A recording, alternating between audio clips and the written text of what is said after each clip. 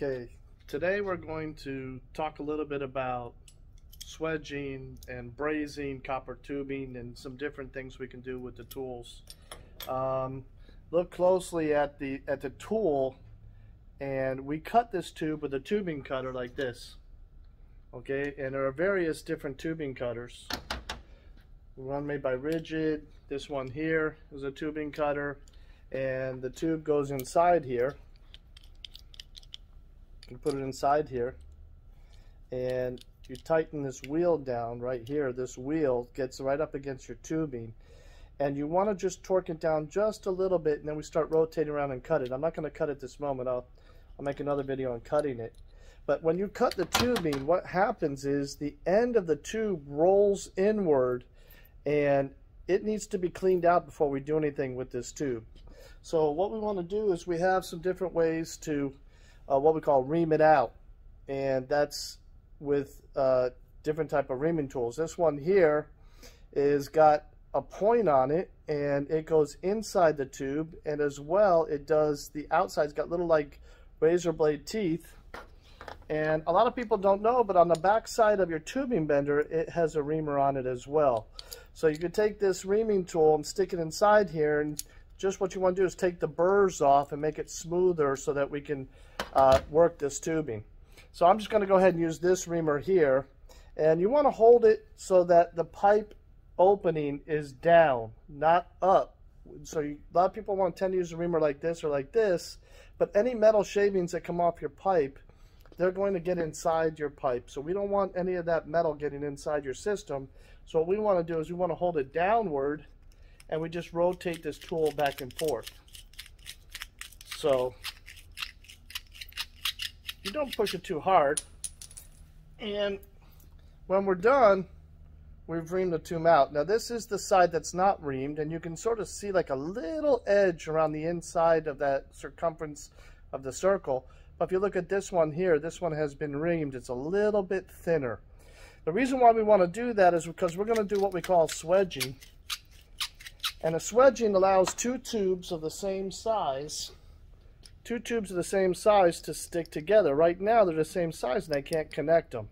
So it opens one up so that one can fit inside the other. Now there's many different types of swedging tools. I'm going to demonstrate a couple. The first one is this handheld swedging tool. This is called a swedging block here, and it's a little hard to see, but they're all labeled by the size of the tubing. And we're using 3/8 copper, so we're going to go ahead and use the 3/8, I'm sorry, 3/8 over here, the opening that says 3/8. Okay, so then we stick the tube in, and when we stick it inside the block, it should be as high up as the tube that we're going to use. And you can see this is a little too high, so we're going to bring it down just a little bit, and it's about the same height of the tube. That's good enough. And then we're going to take this and lock it in place, and we want to tighten this tool down and have very little gap between the upper and lower parts of this swedging block. Okay, when that's pretty tight, we're ready to swedge it. Now the reason why we want it tight is because we're going to use a hammer and knock something like a nail in here to open it up so the two tubes can fit together. And if it's not tight enough, your tube will start slipping down through the block.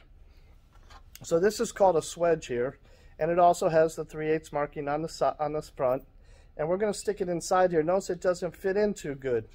So what we do is we put that between our two fingers here, the bottom, and we hold the top with our forefinger and thumb like so. And then we're going to use a ball peen hammer, and we're just going to strike that hammer just lightly to get it inside. Now right now we've got it to the first portion inside the tube, and in order to swedge it, we have to knock this down till this part bottoms out on the block.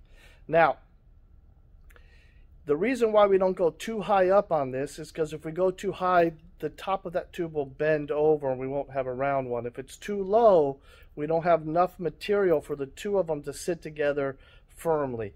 So we're going to go ahead and stick it back in the block, and then what we're going to do is we're just going to tap on it, and you want to give it some good tap. Listen to it, the sound changes when you hit the bottom. Like right about now, I'm almost at the bottom here, and you can see it's starting to open up at the top there. So I'm going to keep knocking it down. Now it bottomed out. Now all we do is just rotate it and pull it out. And you can see the bottom half, the two are the same size. But the top half, now the two of them sit firmly together. So that's a swedge. Now, that one is really nice, and I'll show you the opening of it. And if you can see the two tubes, you can see the difference in diameter, so that this one can fit inside of that one firmly. And also you can see how deep the swedge is. If we looked at it, it's about as deep as it is around. So that's how we want to make our swedge. This is nice and clean. Now watch this one. This is called a speed type of swedge. This one doesn't work as great, so you gotta play with it. I particularly don't like it because it overheats the pipe. But first thing we're going to do is we're going to ream it out, clean out that end.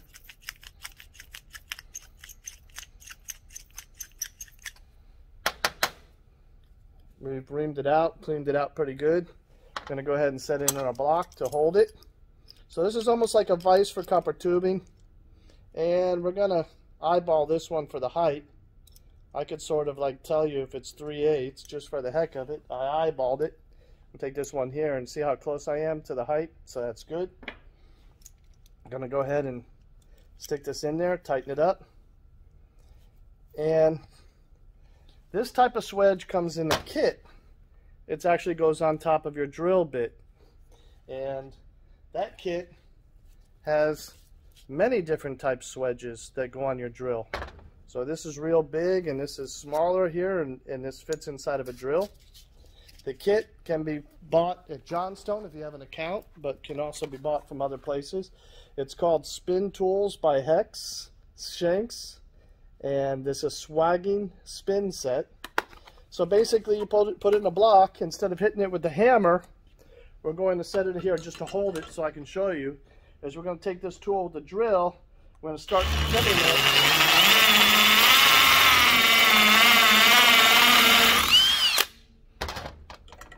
And we went ahead and reamed it out. So now you can see the opening of this one. Look, these two are both swedged, but look how nice and clean that swedge is, and look how beat up that is on the inside. You really have to be careful when you're using that speed swedge. It makes the wall of your copper tubing very thin compared to that one. It does work well to making a swedge where they fit together, but you have a thinner pipe, so it's not going to grab as good. So I'm just going to take and use the outside reamer to clean the edges here. I'm going to use the inside reamer, and I did hold it upside down. Shouldn't have done that, but making a video, it's hard to know which way's up. Okay, but it's still, if you look at it, it's very, very rough here on the edges. Okay, so we're going to use some sandcloth sandpaper and just hold it upside down and just sand it a little bit, make it sure it's clean. And we're going to hold it like this. I put it on something firm and sand it smooth. So you see the extra work with, I used a power tool to make the swedge faster, but then I have to do a lot more work to clean up the mess that it made for swedging. So now what I'm going to do is I'm going to show you a couple of different ways to braze. We're going to start off today with the turbo torch, and then I'll make another video with the oxyacetylene and show you how to set the regulators and everything. But now I have a couple of tubes here already pre-swedged, and we're going to go ahead and we're going to braze them together with some different types of solder and see what we get. So here we got a turbo torch. This is just one solid tank. It's called a B tank. This is just straight up acetylene gas. This is our regulator on the top. The gauge on the top just tells you how much gas you have inside with just an on-off valve here. There is a regulator here to adjust the pressure. I'm going to show you that. And this torch here is a self-lighting torch. We call it turbo. It makes a lot of noise. A lot of people don't like it because of the flame size. But we have different size tips here that can go on the end. The only thing is those tips are not all connected to the self-lighter. If you use one of these tips, you're going to have to use a striker like a regular oxyacetylene torch. So we're just going to use this one for today. I'm going to put it on the ground. Once you open it up, all you're going to do is just turn on the valve here. You can hear the gas coming out. And that's it. That's how you like it. Now I know it's going to be hard to hear me, so I might have to voice over the next portion of it. But now what we're going to do is we're going to take 2 pieces of copper tubing here, and we're going to go ahead and stick it inside the vise here. And I'm going to go ahead and get me a pair of safety glasses before I start. One moment. Okay. Solder's very important for brazing. Yes, cleaning it and making sure that your joint is clean. I didn't sand it too much, but these were all prepped before the video. Sil floss. These rods here, if you can see, this one here says it's a 15. That number 15 is the percentage of silver that's located inside of these brazing rods. You can also see closely on the rods, so probably a little hard to read on the camera, but they do print either whether it's stamped or marked on there that this is a 15. So if it gets taken out of the package, each one of them marked with 15%. There's 0%, 10%, 15. That 15 is really good as far as solder content for soldering copper to copper. This here is a 45%. It's a lot more silver. It costs more money, but this is really good for when you're brazing copper to steel, like condensers on refrigerators and everything. We're not going to use this today, but I will demonstrate a copper to steel braze later and show you how we go ahead and do a copper to steel. So today we're just doing copper to copper. So I'm going to go ahead and light this. It's going to be a little hard for me to talk while I'm doing it, but one thing you want to do is when you heat it, you want to heat the joint right where the 2 pipes meet. What I like to do is I'm going to put the heat on one side, and I'm going to hold the solder, and I'm going to take the solder and just go right around the braze joint here. And what's going to happen is the solder is going to pull towards the flame. The flame's going to draw that solder in. So the idea is to heat up the pipe so hot that if I was actually to take the torch away and go like this, the solder would still melt because of the temperature of the pipe. If the pipe is not hot enough, your solder will stick. So what I like to do is like to hold it there for a little bit, watch it change color, and then in doing so, just go ahead and braze right around. So I'm going to zoom in now so you guys can see that.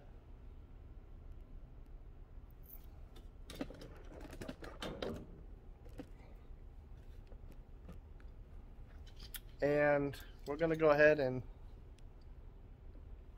go like this. So we light the torch, put the solder on the back side, let it heat up the pipe.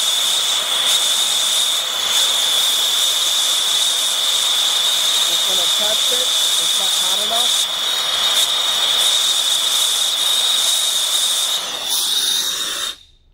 And I'm done. That braze joint now is completely soldered and sealed. It only takes that long if a properly cleaned and prepped pipe is put in there. Now if you could see closely, all around where the pipe is and the 2 pipes meet, they're all sealed. There's no air or no opening on that braze joint. The thing is you don't want to sit there too long. I've seen a lot of people do brazing and they're like going around and around and around and around, and they're like spending way too much time when they're trying to braze this tubing. So I want to show you something that even for that short period of time, this is a clean piece of folder here.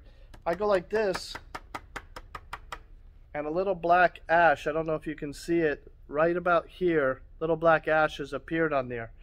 I want you guys, when you practice brazing, hold that pipe for a long period of time, because if you do, and you tap that on paper, you're going to get a large amount of that black soot. That's called oxidization. That's when copper tubing gives off oxygen when it's heated and expanded.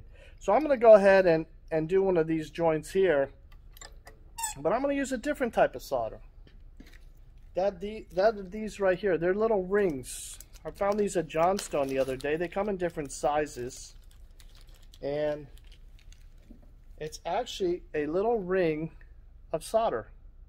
So I'm going to take the joint apart, stick that ring on top of the joint, and just let it sit there.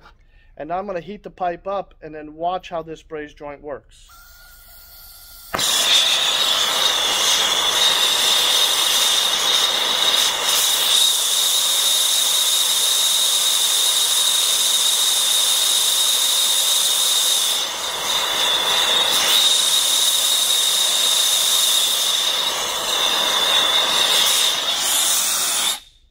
Now I did have a problem. I don't know if any of you saw, a little piece of solder fell off of that ring because I put the heat and too much heat directly to that piece of solder. So the ring, even though it made it easier to braze, I didn't use that whole piece. Here's the remainder piece that fell off. But if you look here, we have this braze joint, and what happened? Because the solder fell off, I lost a little bit of solder. I didn't have a complete opening. So if you're trying to repair a joint like that that had a leak, let's say you brazed it and you found that there's a hole there, a lot of times a hole is caused because you didn't clean the pipe good enough and you got oil or some debris on that pipe. Remember, preparation is the most important part to this. So what I'm going to do is I'm going to use my 15% and just heat it up. I'm going to watch this solder that's already there. Once it turns liquid fire, I'm going to go ahead and just do the whole thing with the stick.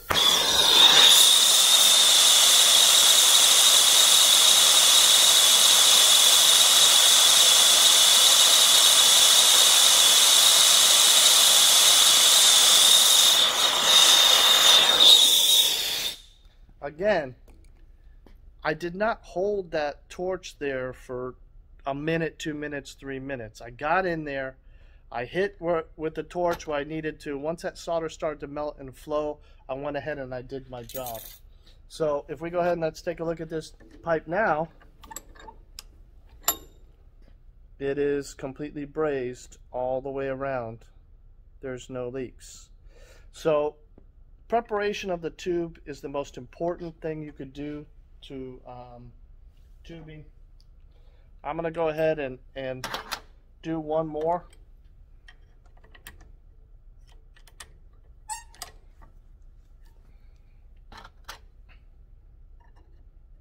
Now this one here, because of that speed tool, if you notice, and I don't want to touch it with my hand, but there's space there. Right in here, the joint was not that good. So if you look here, watch, I can move it around inside that joint. I have too much play. So when you have play like that, you got to be careful because too much solder can go down inside this braze joint here and cause a problem. So I'm going to go ahead and put this on. What we want to do is we just take a pair of pliers and we squeeze it a little.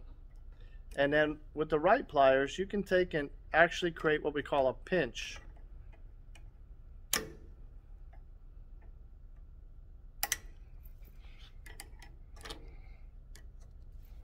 Now when you pinch it, the pipe is hot, so I gotta watch your hand. When you pinch it, it does close it up. There might sometimes be a little bit of an opening, but the rest of the pipe is sort of tight there. You don't want it too tight because when you braze, the solder goes in between those two joints. So I'm going to go ahead and braze that again. I'm going to try that ring one more time. But this time I'm going to try to be a little bit more careful not to put the flame directly on my solder. I'm going to try to put it to the pipe so that it sticks to it. So I'm going to put the ring on it. I'm going to stick the two pieces together. Let that ring fall down on top of the joint. And I'm going to put the heat just below that solder. I don't want to hit the solder directly, and watch that solder liquefy. Then I'll bring the flame up just a little bit more just to go ahead and seal it up.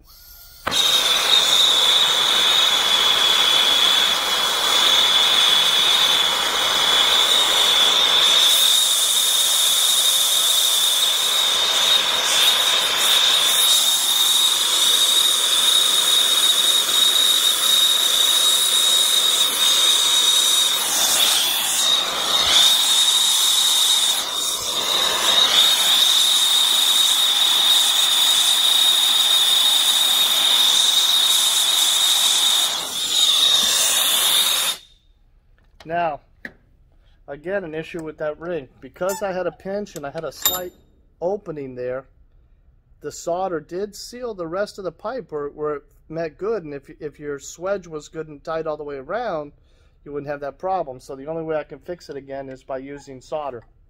So I'm going to go ahead and apply that solder again. And the opening's right there if you can see it. So I'm going to take my solder, heat it up. And I'm going to put the solder right over the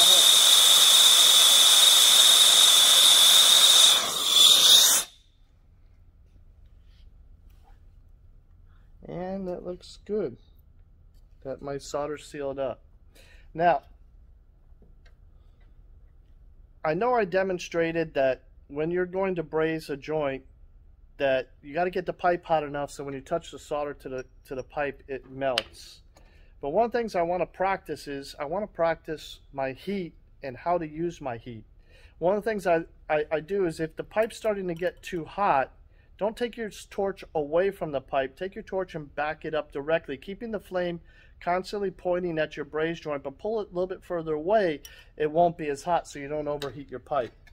But what I like to practice is, here I got a 3/8 opening on that pipe.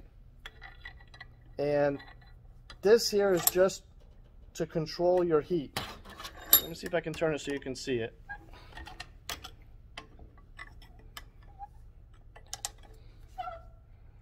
So if you see here, I got an opening on the pipe. I'm going to take and cap that opening off right with solder. This isn't something you would normally do. You'd probably pinch it and then solder it off on the end. But if you're careful with your flame, you can cap that off and keep the solder from dropping down in the hole. If you put too much heat, it's going to fall down in the hole. So what I like to do is this is unorthodox, where normally you heat the pipe and then you touch it. I'm actually going to heat the solder and let it stick to the pipe and then carefully apply heat till it smooths out and seals that opening. So that's what I'm going to try to do now. So let's go ahead and see what happens. I get it hot a little first.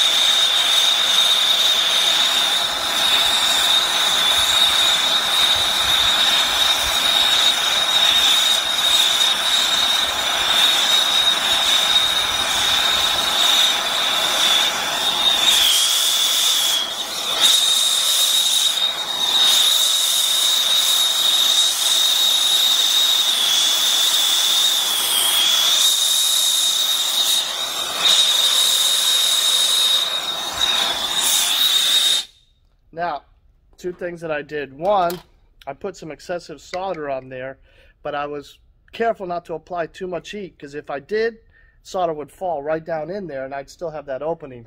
If you look at this tube now, I sealed the whole end of that tube right up. It's all sealed.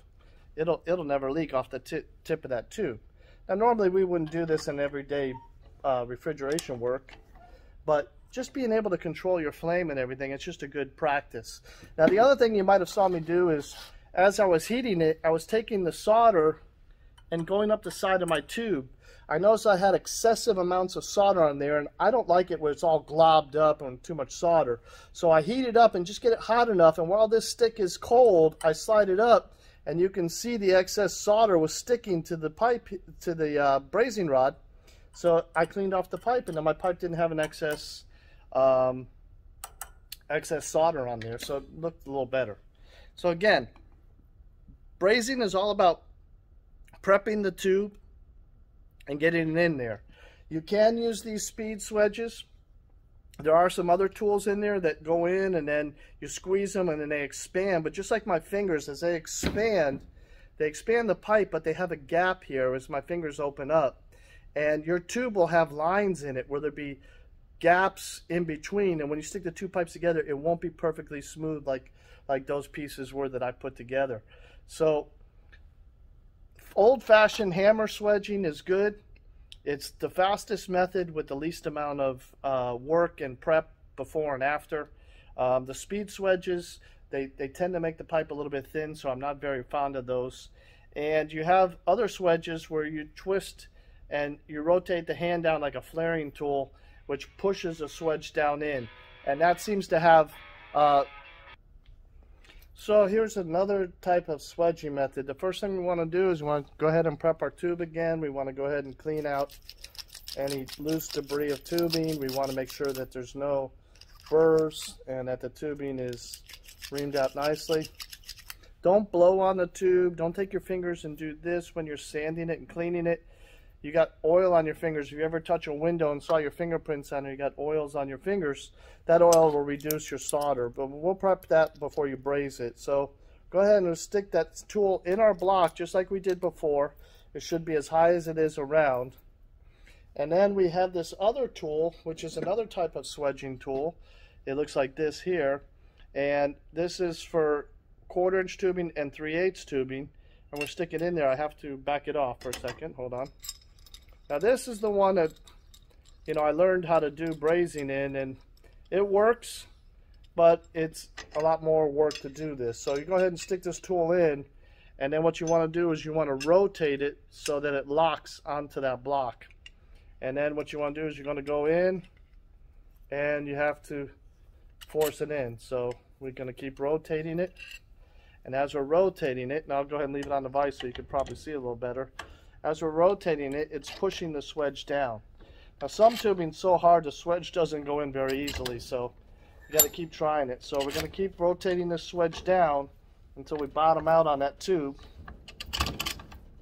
Now this is doing the same thing as that hammer swedge, but as you can see, I'm having to put a lot more hand force in there, and if you have to do more than one of these, it's not fun to do. But if you can't get a hammer in a place that you're trying to swedge, this is another alternative. Now, go ahead and swedge it. Now, what I noticed is that it wasn't super tight. I think my tube might have been sliding down a little bit, but I have to take it off the vise so I can get some more force on it.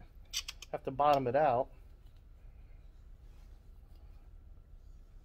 Now, after I rotate it, we back it off to bring it out of the tube till it comes out of the tube, rotate it, take it out. Now, if we look, this tube won't fit, but we can take our 3/8 tube in here. And as you can see, the 3/8 tube is going to fit right inside that swedge there. Let me see if I can show you that it fits just good. And there's the swedge done by this tool. It's a flaring swedging kit. It comes with 2 of these blocks. One other block is for larger tubing.